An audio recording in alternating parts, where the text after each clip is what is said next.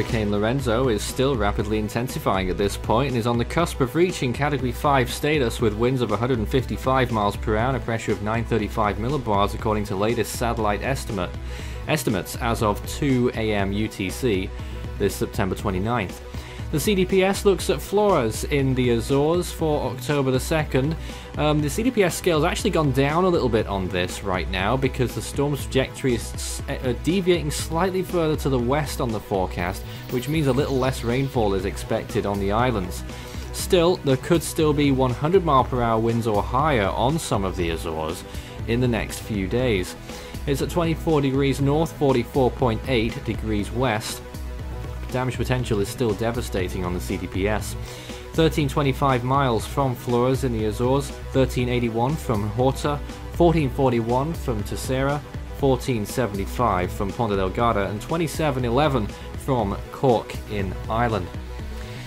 Looking at the expected rainfall then, as I've alluded to, the models have shifted a little west, at least the GFS has, and you can see the islands of the Azores there not really getting into that pink zone, which is 3 inches of rain or higher. Now, a deviation to the east on the forecast, that is quite possible, and that would shift the 3 inches plus of rain back over some of those western islands, which will also get battered by those 100 mile per hour plus winds. Sea surface temperatures look like this then, 27 degrees. That will continue for another day or so, maybe a little bit longer than that even.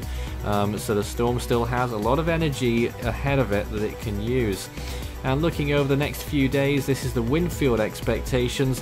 Curving towards the northeast as we've seen, the wind field will gradually expand. That's another feature that gives it a CDPS stage 5, because an extremely large wind field will engulf most of the islands of the Azores, and then it will move off towards the northeast. Probably weaken quite substantially just after it passes the Azores, so the threat to Western Europe isn't particularly great.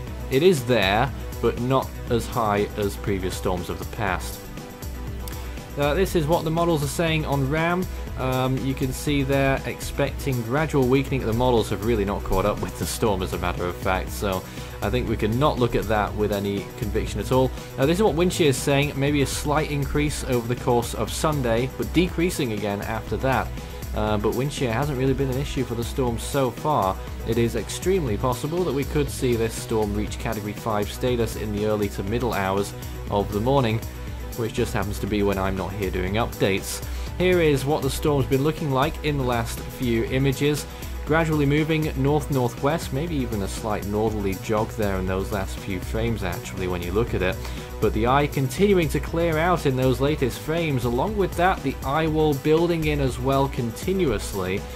Minus 80 degree cloud tops on the northern side and northeastern side, extending round to the east. Looking at the water vapor imagery now as well. The core is very clear. You can see how it has really improved over the course of today. The eye shape still not fully there at this point. It would appear that there's some cloud associated with inside the eye on the southern side at the moment. If it does continue to channel that out though, we could be looking at a Category 5 on our hands here, extremely far east in the Atlantic, and the Azores need to watch out for this by the time we get to the middle of next week. You can follow Force 13's outlets, the website force13.com. You can also find our YouTube channel. If you're not there already, you may well be. Good chance of that. Subscribe if you haven't. You can also find our Facebook page, search Force 13 all in text, and our Twitter handle, it's @Force13 on there.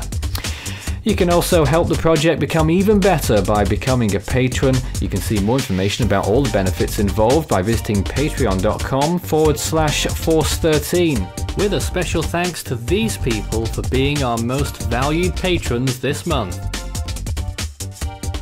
You can also check out our growing merch store so you can show Force 13's colors wherever you go.